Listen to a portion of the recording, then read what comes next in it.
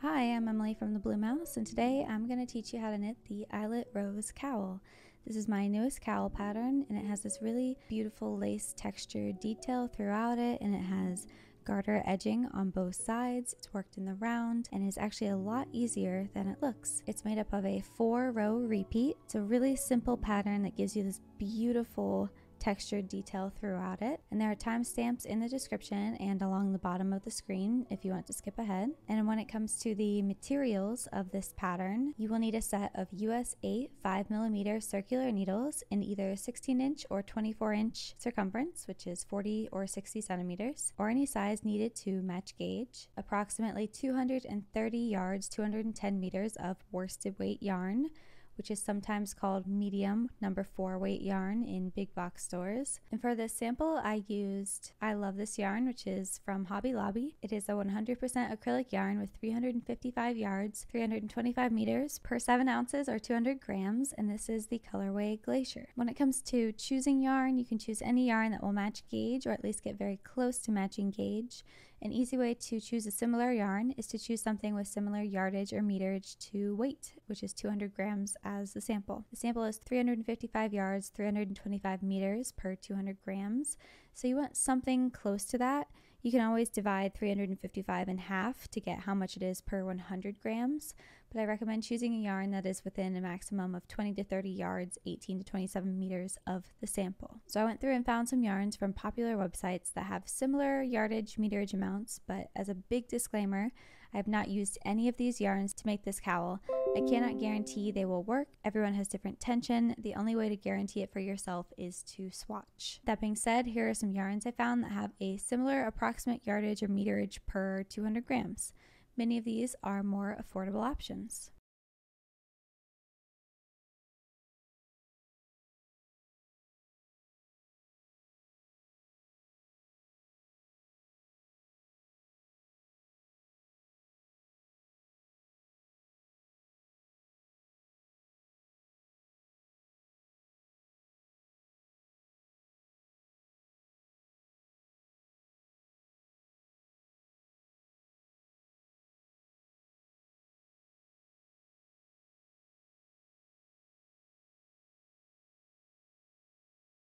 Some other materials that you will need are a stitch marker and a yarn needle. And when it comes to sizing, this pattern is written for only one size, and that is 25 3/4 inch around, 65.5 centimeters, and 12.5 inches, 32 centimeters tall. But you can easily add length to this pattern by doing more repeats of the stitch pattern before doing the end garter edging. And for the gauge is worked in Eyelet Rose stitch, which you can see below. And it's important to work the gauge swatch in the round to get 14 stitches and 28 rounds equaling 4 inches 10 centimeters. And the Eyelet Rose stitch worked in the round, you'll need to cast on a multiple of 2 stitches, and for round 1 and 3 you will knit, round 2 you will purl, and round 4 you're going to repeat a yarn over followed by an SPP all the way around. And for those of you that don't know, an SPP is a slip purl pass. You can skip ahead to rows 7 through 10 in the pattern to learn how to work this stitch in the round. And now it's time for the pattern. I hope you guys enjoy it. So here I have all my cast on stitches on my needles, and what I'm going to do is I'm going to go around the whole thing and make sure that the cast on stitches are on the inside here and that nothing is twisted. And once I've determined that nothing is twisted, I can go ahead and pick it up and prepare to knit. Now I'm going to show you how to do an invisible join in the round. If you don't follow this method, you'll need one less stitch than I previously said because you're going to be decreasing one stitch when you join in the round. Okay, so remember to do one less stitch if you're not doing this method. So you'll want your working yarn attached to your right hand needle, and you're going to take your right hand needle and go into the first stitch on your left hand needle from right to left, basically as if you're going to purl, but keep the yarn in the back of your work. So go into the front loop of the first stitch on your left hand needle from right to left, and just lift your right hand needle up to slip it from one needle to the next. And now we're going to go into the second stitch on your right hand needle and pull it over this first stitch and off. Go into the front loop of the second stitch from left to right, and I like to hold on to this first stitch here with my index finger. Go into that second stitch from left to right, pull it over that first stitch and off, okay? And it's going to be really loose and wonky like this, but just go ahead and pull on both the working yarn and the tail yarn. You don't have to pull super tight, but you just want to kind of close any loose stitch that you have there. And there you have it. You can go ahead and place your marker on your right hand needle, and you are ready to work in the round. Round 1, you're going to knit around. Round 2, you are going to purl around. Round 3, you're going to slip 1 purlwise with the yarn in back, and then knit the rest of the round. Round 4, you're going to purl around, and then you're going to repeat rounds 3 and 4 one more time. So go into the front loop of the first stitch. Kind of crisscross your needles like that. Yarn over, bring the yarn from front to back over your needle, pull it through, slide off. And you're just going to do that all the way around this entire row. Go ahead and do that until you come back to the marker, and I will meet you back here for row 2. And then it's always implied that when you get to the end of a row that you slip the marker. So just slip it from one needle to the next. And now row 2 is a purl row. You can go ahead and bring your yarn in between your needles to the front of your work, and you are ready to work round 2. Round 2 is just all purl stitches. So go into the front loop of the next stitch from right to left, yarn over, pull through, slide off, and again. And that's it. You just do that all the way around the row, and I will meet you back here for row 3. As always, when you get to the end of the row, you're just going to slip the marker. And for round 3, you're going to slip the first stitch, and then you're just going to knit the rest of the round. So you're doing this because when you knit in the round, you're basically knitting a spiral, because where your row ends is slightly higher than where your row began. This isn't super noticeable on like a stockinette knit round, but on purl rounds, because you get these ridges of purl bumps, it becomes quite noticeable in the round. So we slip the first stitch of each knit round to even up these purl bumps, okay? It just makes it look a lot neater. So keeping the yarn in the back of your work, you're going to go into the first stitch as if to purl. So go into the front loop of it from right to left, and you're just going to slip it to your right hand needle. So just slip it on over. And then you're just going to carry on knitting the rest of the round. So go into the front loop of the next stitch as if to knit. Crisscross your needles like that, yarn over, pull through, slide off. And you just keep doing that. Just knit all the way around, and it's as simple as that. Round 4 will be your purl round, just purling all the way. Round 5 will be a slip 1, knit all the way around, and round 6 will be just a plain purl round. Once you finish your 6 setup rows, it is time to start working in your stitch pattern. Rows 7, 8, 9, and 10 are your stitch pattern. Rows 7, 8, and 9 are essentially what I've already shown you. Row 7, you're going to slip 1 and then knit around. Row 8, you're going to purl around. Row 9, you're going to slip 1 and then knit around. So go ahead and do all that, and I will meet you back here for round 10. You're going to work a repeat of a yarn over followed by an SPP, which is a slip, purl, pass. Now that might sound complicated, but I'll walk you through it. So you're going to yarn over first. So take the yarn and you're going to go over the right hand needle from front to back. Okay, so I like to hold it in place with my right index finger. And now it's time for the SPP, which is a slip, purl, pass. So we're going to bring our yarn in between our needles and hold on to that yarn over so it doesn't slip off. Bring it in between our needles to the front. Okay, so you're going to go into the next stitch as if to purl, but you're just going to slip it. So with our yarn in front, go into the front loop of the next stitch from right to left as if to purl, but just slip it to your right hand needle. And now you're going to purl the next stitch. So go into the front loop of the next stitch from right to left, yarn over, pull through, slide off. And now it's time for the pass. So the second stitch on your right hand needle is your slip stitch. You're going to take that and pull it over your purl stitch and off. So I like to hold on to this purl stitch here so it doesn't go anywhere. And I go into the front loop of the second stitch from left to right. You might have to hold it with your thumb, pull it over that purl stitch and off. So you have your yarn over, and then you have your SPP, and that's it. You're just going to repeat a yarn over followed by an SPP all the way around. So I'll show that to you one more time. You can keep your yarn in the front of your work if it's easiest. Go ahead and yarn over. So bring the yarn in front of the right hand needle around to the back.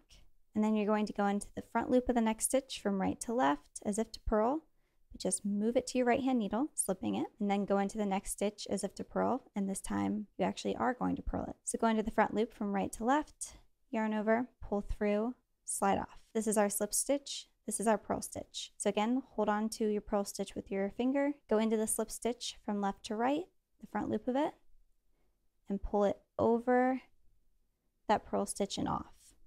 You can get this stitch as close to the edge as you need to get it to slip over, but you hold it with your finger so it doesn't fall off. And that's it. You're just going to repeat that all the way around, and that's your repeat. So you're just going to repeat rounds 7 through 10 an additional 17 times for a total of 68 additional rows. And after a while, the stitch pattern will start to look something like this. So go ahead and do all of those repeats, and I will meet you back here for the end garter edging. This is exactly the same as the beginning garter edging we did, so I'm not really going to walk you through it. Row 79, you're going to slip one purlwise with the yarn in back and then knit the rest of the round. Row 80, you're going to purl around. Round 81, you're going to slip one purlwise with the yarn in back and then knit the rest of the round, and repeat rounds 80 and 81 an additional 3 times for a total of 6 additional rounds and 9 total rounds of garter. And then when it comes to the bind off, I chose to do a standard purl bind off, but just as a note, the next clip I'm going to show you is a standard purl bind off worked on a different cowl. It's exactly the same because they both have that kind of garter edging, but if the stitch pattern looks different, it's because it's worked on a different cowl. But the process for binding off is exactly the same. You can do any kind of standard bind off that you prefer, but I am going to do a purl bind off where you purl 2 stitches and then you pull the second stitch over the first and off the needle. So go ahead and bring your yarn in between your needles to the front of your work. You're going to go into the front loop of the first stitch on your left needle from right to left, and you're just going to purl it. So yarn over, pull through, slide off, and do that one more time. Into the front loop from right to left, yarn over, pull through, slide off. And now you're going to go into the second stitch on the right hand needle, and you're going to go into the front loop of it from left to right and pull it over this first stitch and off the needle. So go into the second stitch here from left to right, just into the front loop. I find it helpful to place a finger on this first stitch here so it doesn't slide off, and you're going to pull that second stitch over the first and off. And now for the rest of your bind off, you're going to purl one, bind one off all the way around. So go into the front loop of the next stitch from right to left, yarn over, pull through, slide off to purl it, and then we're just going to repeat that bind off process. Go into the front loop of the second stitch here from left to right, hold on to this first stitch with your finger and pull that second stitch over and off. And you're just going to do that all the way around until you have only 1 stitch left. So go ahead and do that, and I'll meet you back here for the end. So once you get down to 1 stitch on your needle, you can go ahead and cut the yarn, leaving a tail long enough to weave in later. And then you can just take your needle and pull that stitch all the way out. Don't worry, it's not gonna unravel or anything. So you might notice a gap here, okay? It's a little bit more noticeable from the back side, but there's a dip here from where we finished our bind off and where we started our bind off. So what we're going to do is we're going to add a fake stitch in between the beginning and the end of your bind off so that you can kind of join the 2 ends together and make it look more natural. So what you'll want to do is thread your tail yarn through a yarn needle, and it's a little bit easier to tell from the back side. So if you flip it over, you might be able to see a line of V's. So typically when we knit a stitch, you can see the V's like this, but when you bind off, you're pulling one over the other, so they go this way instead, okay? You might be able to see them here. Here's one, here's one. So we're just going to follow that all the way over to our beginning of our round. So if you'll notice here, this is the beginning of our round, this whole column here. So we go up to the top of it, and since it's a purl bind off, it's a little bit hard to tell. So here's our right leg. You can see it right here. Since we have 2 left legs here, there's one, here's one. It can be a little bit hard to tell, but the one that we want is right next to the second one here. So if we just go one right over, we can find it right there. I have a more in-depth video on this if you want to watch the whole thing, but just find a really clear one and move over until you get to the beginning of the round. Here's another clear one, and then this would be the next clearest, and this is our last full one before we have this gap here. So you're going to take your yarn needle and, just like I have, go underneath both legs of that V of our bind off stitch, right? And from front to back, pull that yarn through, and it will kind of pull the other side towards you. So you want this length here to be about the same width as all of these stitches here, because you want it to blend in with all of these. So make sure the tension is about the same there as all the others. If you need to loosen it, just pull up on it. If you need to tighten it, just pull on the working yarn. So then we need to look at our last bound off stitch okay, which we can see looks a little bit scrunched, but you can see both legs of it right there. It is a V, and there is a left leg and a right leg. We're going to go down through the middle of it. So you see where this string comes out of? That's essentially what we're going to go down through. So if it's a V like this, you're going to take your needle and go through the middle and out the back underneath the right leg. So through the middle and out the back. And then you just pull it through. And again, you want this stitch that you've created to be about the same size as all the others. So now you can see it creates a much neater finish. You can almost not tell which one is which. Now because we're working purl stitches in the round, it's a little bit wonky because you have a jog here. So if it was just plain stockinette in the round, it would look much neater, but this is much neater than it would have been otherwise. So now you're just going to weave in your ends. So I've flipped my project over and I'll show you quickly how I would weave in my ends. There's no right or wrong way to do this. I change it up every time depending on, what looks best to me in the moment. So again, remember you don't want to go just straight up or just straight horizontal. You want to go a little bit diagonal. So I'm just gonna, go underneath a couple of these loops, and I'm going to go underneath this whole stitch here. See how I went underneath both legs of it?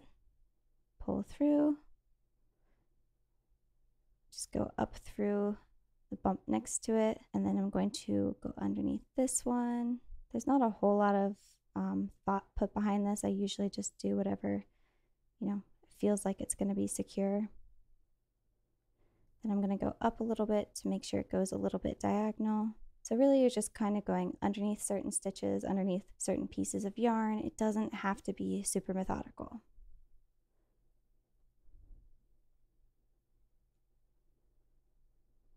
So I went a little bit this way, and then I went a little bit up into the left, okay?